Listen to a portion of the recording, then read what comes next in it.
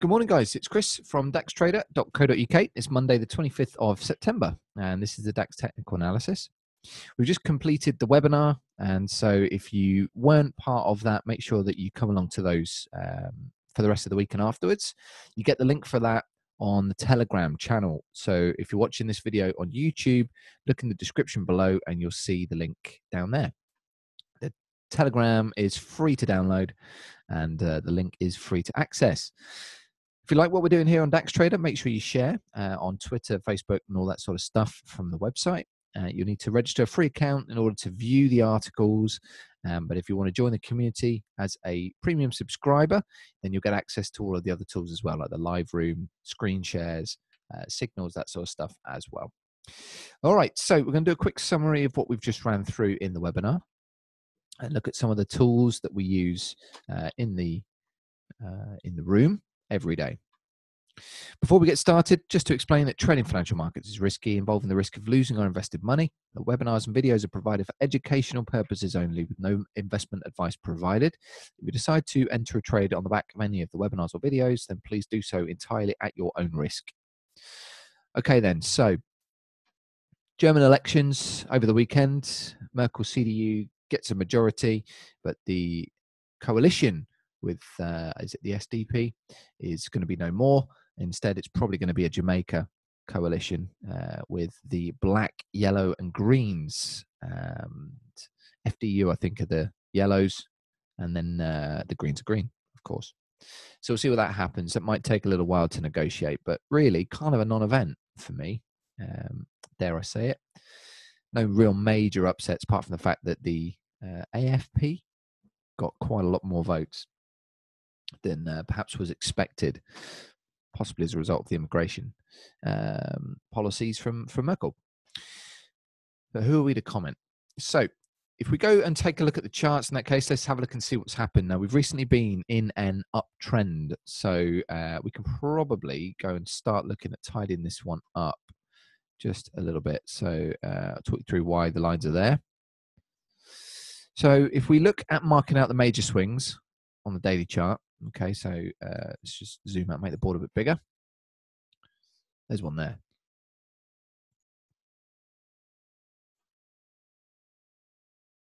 Trend then started to come down.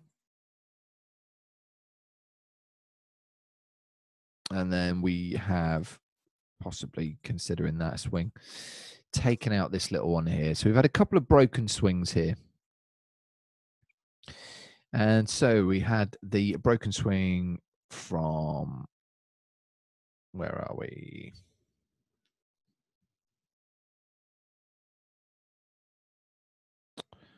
This one here. And we had the broken swing as we were coming back down again from this one up there. So you could, yeah, you could probably mark that in as a swing as well, couldn't you? So that one there got broken. That one there got broken. I wonder if you were to pull ACR through the broken swings.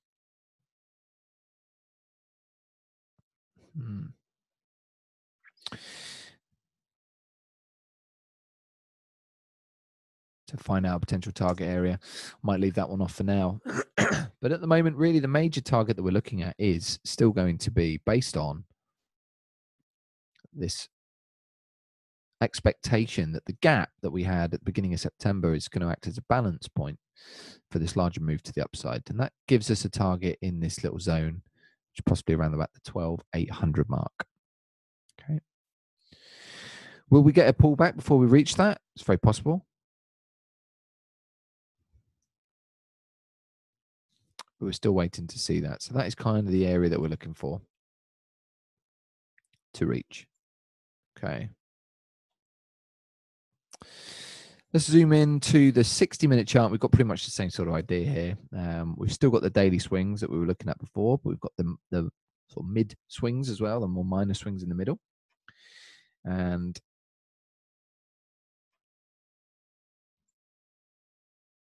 I have got the same fib. This is the balance point target that we were looking at just a moment ago. So just going to tidy this up. Okay, so what we can do with these swings is we can start to see how these Andrews forks work. And you can start pulling them from these areas to look for potential target zones. And you'll notice how you had a touch of the median line on this one. So you can then move it to the next one. Take it from the next 3 swings. Starts to build up a picture of where price would look to return and test.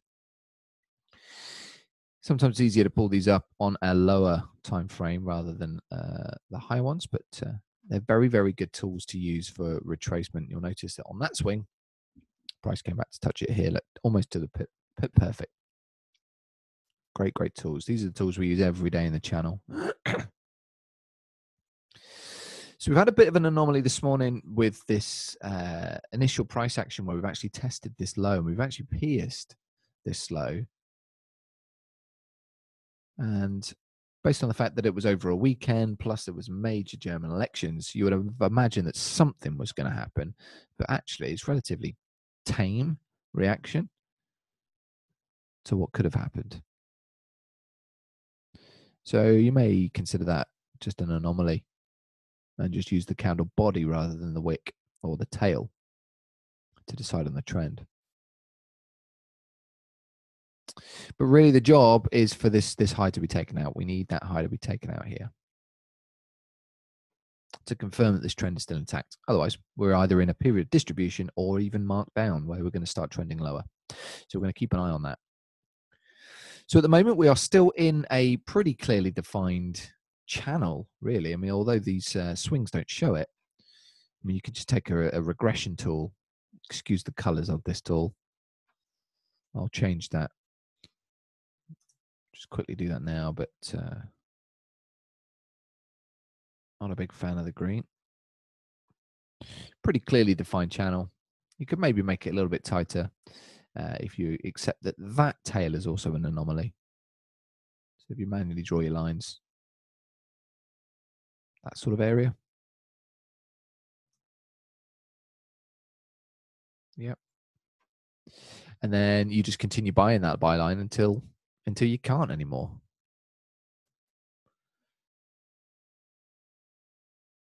So somewhere in that zone, maybe even a little bit higher. You could, for example, just sort of say that that is your buying area. Whenever it fits inside that in those train lines that you're looking to buy. And we're just continually putting pressure on the sellers here. We're asking the question. We're buying into them. They're not able to break through it at the moment. And we're just pushing them back. At some point, something's going to pop. Has to. All right, then. On the 4-minute chart, as far as intraday goes, now the one area that looks interesting to me at the moment is this little area I've marked out here. Bit of a pocket. So if you look left from last week, it was an area that was being tested, and again, price was being pushed into that area, and it's been sort of marked out as a zone somewhere in the sort of 620, 630 area. But from Friday, that area was interesting as well because as we were trending higher during the day, we created and opened up this little pocket. So price gapped through it here with this big blue candle there. Yep. And then immediately turned around, creating this sort of void, this little gap.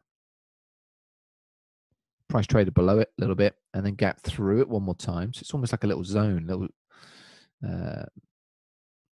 maybe a low volume node. Don't think it's a swap zone exactly, but price definitely didn't want to do business there.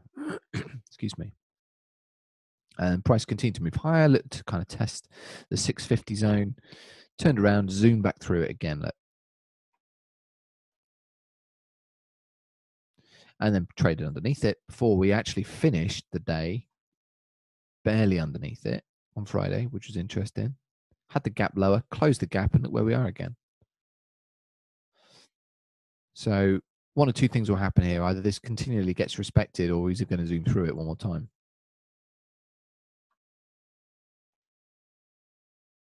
The third option is that we trade inside that range, but it's a pretty small range. So perhaps we're going to look to continue to shoot past. I was playing around with an idea on another chart book. I'll just bring that up. Here we go. Same idea, except on a 500 tick chart now. And that little area that we just talked about isn't marked out on this chart.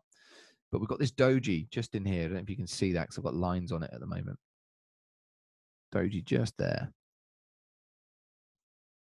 Now, dojis are interesting because they can be one or two things. They're either going to be reversal area, or they're going to be a balance point potentially on the wider move. So if it's going to be a balance point, ideally I want to see that being taken out. And then you can map an extension target. So you can put the 50% line, so from a Fibonacci retracement tool, take the low from the bottom, put the 50% line through the doji, and it maps out a potential extension target up there, which would be, with FXCM, 676, somewhere up there. How you plan your trade, it's entirely up to you. I'd like to see some confluence. Ideally, I'd like to see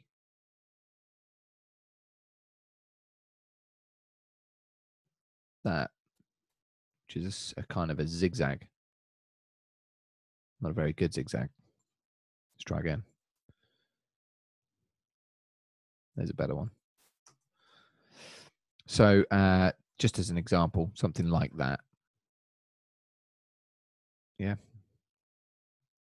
So it breaks through, confirming that doji is potentially not going to be the reversal area. And then continues higher to take on target. So that'll be a measured move. That's an idea. And that's pretty much the main idea I'm playing with at the moment. Intraday, because the wider move is still 800. That's the buy line that we were talking about with the channel. That's pretty much the last option. All right, the last thing to go through just quickly is to show how to, and again, summarize what we were doing in the webinar, use the pitchfork idea for trading. So if we just go and set up a quick replay of Friday.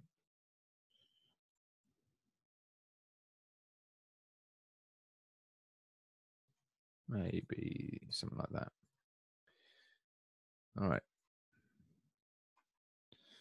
So as price starts to move, then we can start drawing out some swings. So let's assume that, what should we do? That's a low. Can't really use the gap.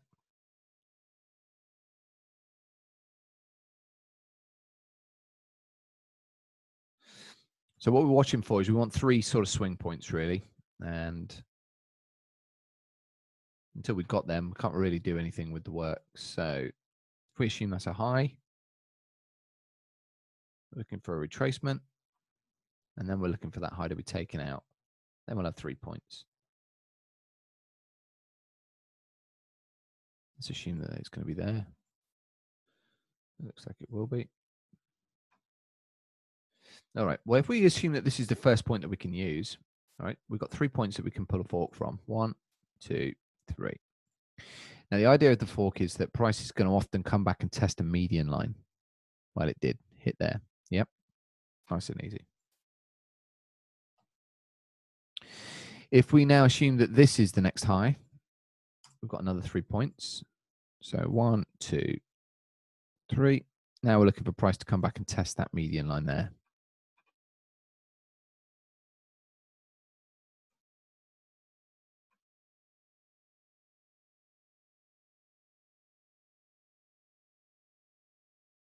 And if it doesn't, it doesn't.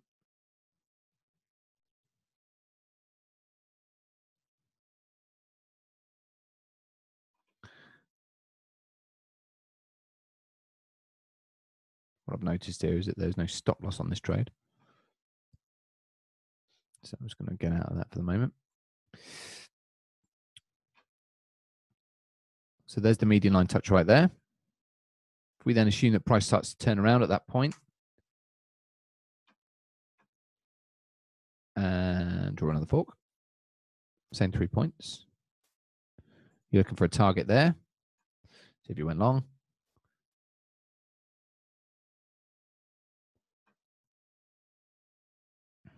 There's the stop loss.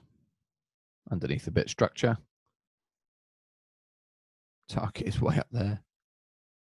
And look at that. It's hit your median line. Look. Okay.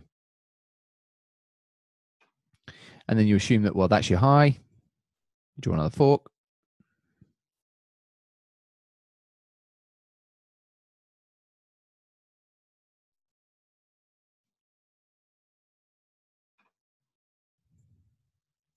I want to get somewhere down here.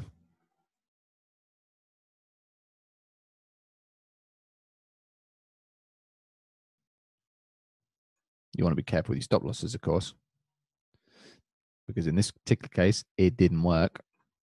What you would have had is a stop loss there, which would have been taken out.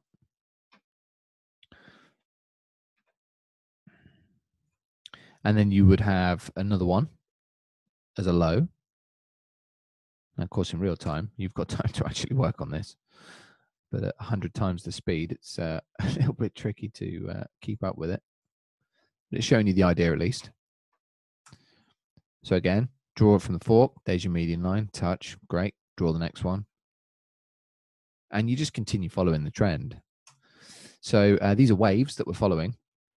And there's some work by Elliott Waves to say, well, you got 5 waves, but I don't really care too much about Elliott Wave, to be honest, because market's it's not always going to fit to 5.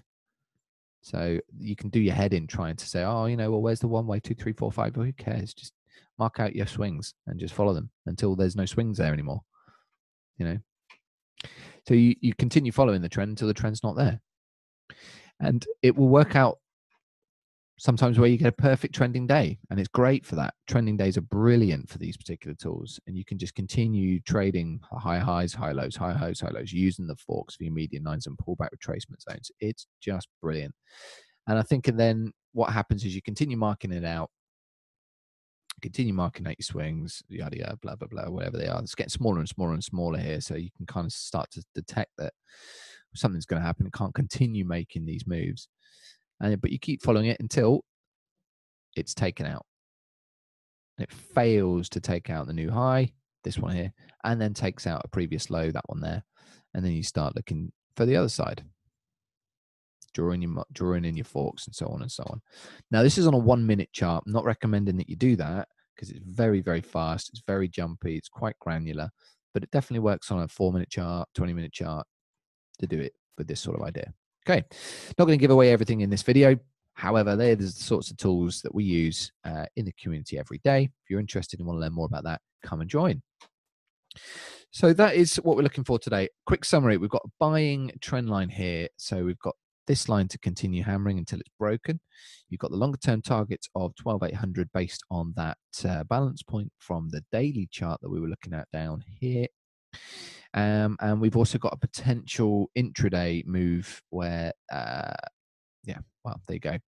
I think now that we've taken that out, it looks more likely that, wait a minute, it's on the other one, that's why. It looks more likely that this is going to be something that's interesting for me. Okay, that doji, if that works as a balance point, then this is my target zone here. All right, guys, we'll leave it there. Come and join us in the webinar for tomorrow. Come and join the chat room, the broadcast channel, should I say, which is where you'll find the link for the webinar. The link for that is in the description for the video below. The chat room's available for premium subscribers, so if you want to come and join that, then you can do a subscription on the website. I wish you the best trading day today, and we'll be back again tomorrow with another video. Take care, guys.